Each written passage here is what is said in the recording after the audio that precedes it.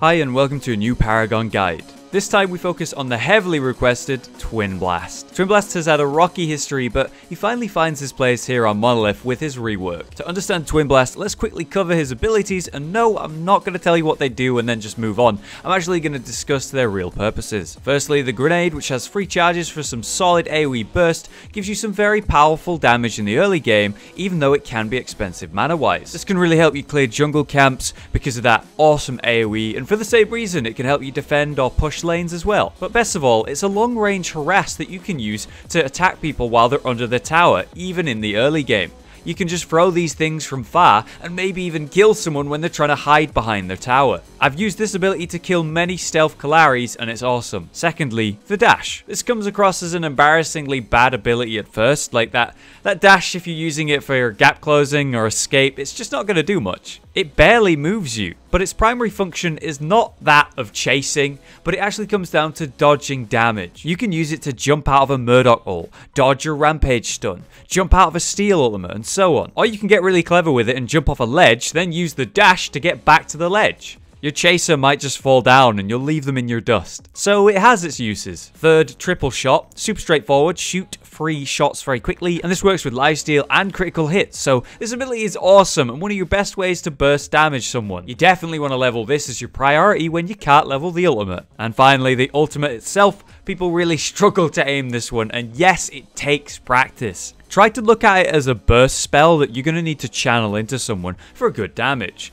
But you can actually normally do more damage with triple shot and basic attacks, which is also easier to hit at the same time. So I find myself using this ultimate mainly for the insane range that it has. You can kill someone who's trying to escape, who's just out of your normal attack range, or harass someone who's under a tower. You can use it from high up to deal damage from a safe location, or set up a kill by harassing someone just before a fight, lowering their health. It has a lot of uses and generally is really useful. You just have to not look at it as a way to deal more damage than your basics because that's not the case. That does it for the abilities. Let's move into the build. Today I'm showcasing a build that originally came from Undead Pilot of Team Carbon, a competitive carry player. Okay, so here's the build. Something you'll notice is that we're not running health potion, we're running bump juice. Bump juice gives you 85 health instantly, whereas health potion gives you 90 over 15 seconds. So yes, health pot does give you more health, but the bump juice gives it instantly and it's only a tiny bit less. This is really useful for people with smaller health pools like a carry. You'll notice that we're not running any tokens in the deck, and that's because we're running Madstone Gem.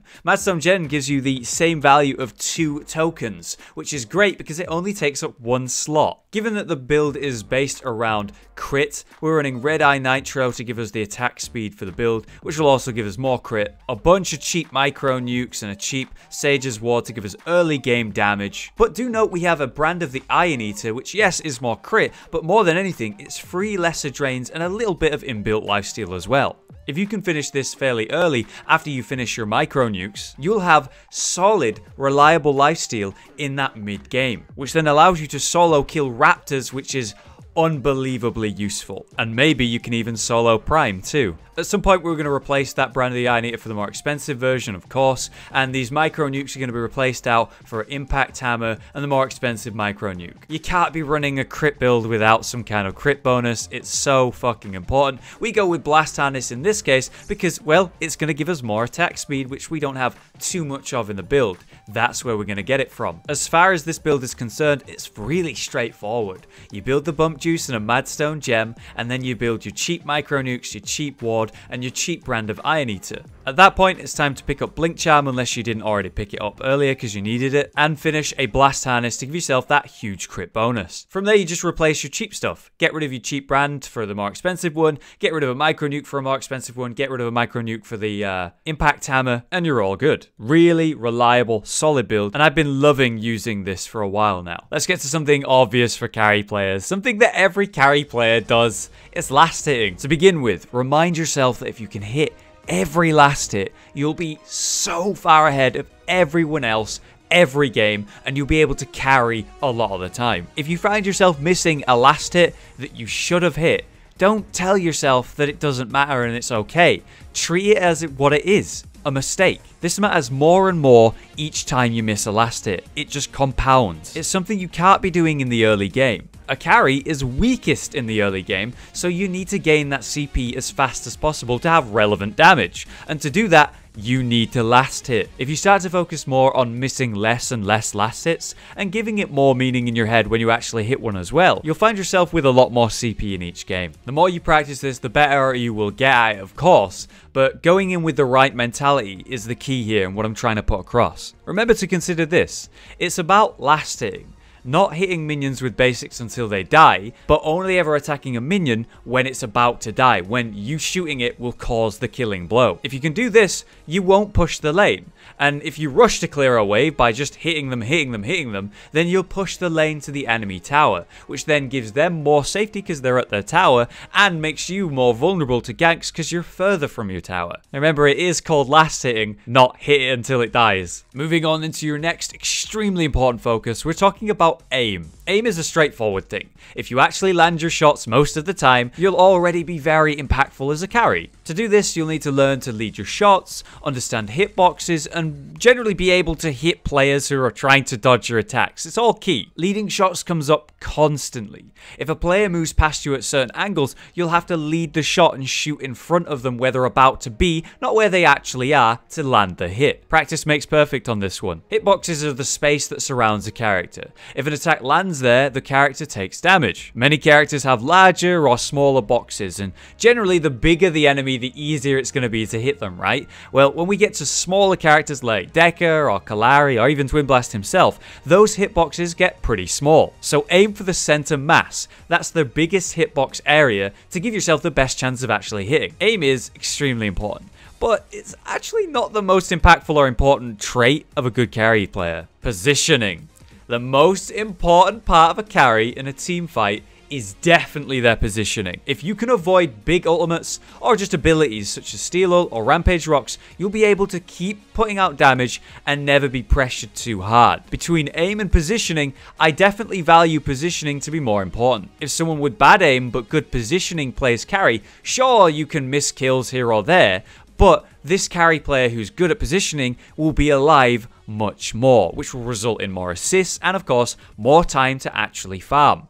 A carry with good aim but bad positioning can be great in 1v1s, but a carry is meant to carry the late game, and carries the most impactful role in the late game teamfights thanks to their huge consistent damage. It's all well and good if you can actually hit those shots, but what's it matter if you're dead because you weren't in the right spot and you got hit by the ult and then burst down? That's what's going to happen if you're out of position.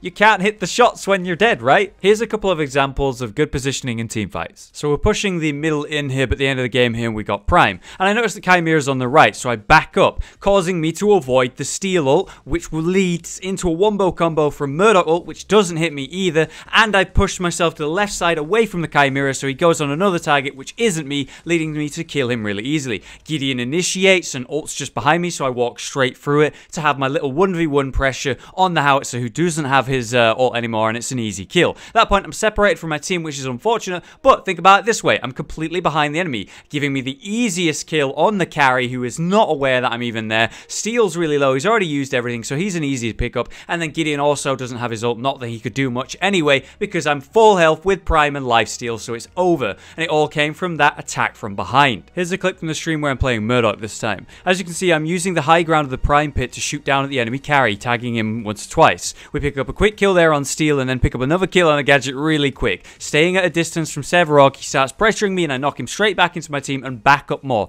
Using that height advantage again, I keep hitting him without losing any time, keeping on him. Then I jump to land myself specifically in the spot where I can double or land the double kill, and that is indeed 4 kills to me. That's a quad kill, all thanks to positioning and basically using that Prime pit wall constantly. We secure Prime, they try to steal it, and then we get the pentakill, which was fantastic. It was one of my first pentakills in Monolith. So there you go, positioning. Finding a balance between the two main aspects of carry is critical. If you can get both aim and positioning to a good level, you will be a menace, so shoot for that. Now we move to early, mid, and late game priorities as a carry. You'll need a clear plan in mind for each phase of the game.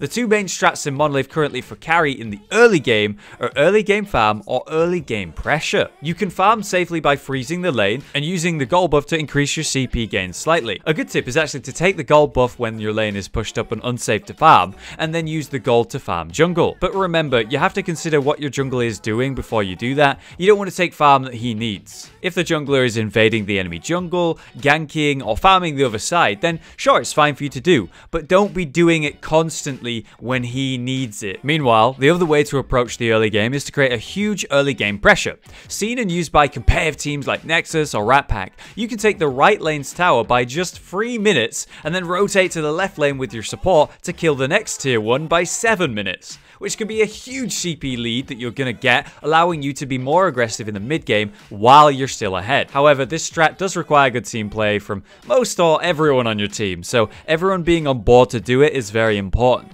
And that's not always possible in solo queue, right? Mid game can be split into two major choices too. Weigh up if you can get away with farming hard and trusting your team to not take fights they're not going to win without you. Or you'll maybe need to be rotating to be part of those important fights where you specifically get the last hit on the kills to get that all-important CP. Currently, Monolith definitely rewards the carry who can get early game kills more than the carry who can sit and farm. But if you're not going to land the last hits and get those kills on your carry to get that CP, it might actually be a better idea to just farm. Late game, however, you'll want to secure Raptors constantly. It'll be easy to do with just a tiny bit of lifesteal, gathering the CP lead as much as you can through this. Not to mention, you'll be able to 1v1 much more as well, given your late game power as a carry. Ideally, you want to take a team fight with less enemies to worry about, so catching someone out and removing them from play before a big team fight can be huge. You're the most important role in the fights, so don't be just sitting there killing jungle camps and farming when your team needs you. It's late game. You're the powerhouse, so use it before the enemy can catch up. Remind yourself to always check your positioning in teamfights. If you're able to keep dealing damage until the enemy carry is in range to kill, that will be ideal. And finally, you are the best at killing structures like towers or inhibs. You murder them. So if your team are putting their lives on the line to secure that all-important inhib, you'll be expected to back them up and kill that tower. So do it. And my final tip of the day is important to everyone, no matter the role. Check the enemy comps and builds. If it's stun heavy, you're going to have to invest into escapes such as Blink Charm quicker, which sacrifices damage in the early game, sure, to make sure you survive to actually do damage. Or if you see the enemy don't have many ways to hold you down, that is the dream. You can get away with building more damage cards and punishing the enemy for their poor choices. But as always, consider what they are building and what characters they have before you make your choices. Alright, that'll do for my general guide to Twinblast. A solid build and important things to think about in each game that you're going to dive into. I hope that helped. Let's see if I can get a proper gameplay breakdown for Twinblast out soon, like my recent Severog video. Definitely check that out if you want to learn the jungle role. Thanks for watching. If you've got any advice to share or questions to ask, feel free to leave it in the comments. See you next time.